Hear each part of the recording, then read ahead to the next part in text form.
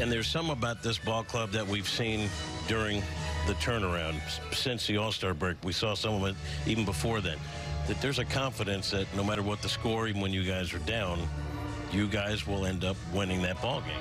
Yeah, I think that's kind of the result of what happens when a team meshes together a little bit. And we've got a lot of really good pieces, and we've got a lot of really good pieces that are working in conjunction with each other. And when that kind of stuff happens, especially second half, especially this part of the season, it's a really good thing. What does it mean to the bullpen to have Carlos at the end ready to close things out? You've seen his stuff. We've seen his stuff for a few years. It's unbelievable, some of the best in the game, and to have someone like that sitting in the bullpen just waiting to throw the last inning it lets everyone just kind of look and be like, all right, we can breathe a little bit. Carlos is here. It's nice.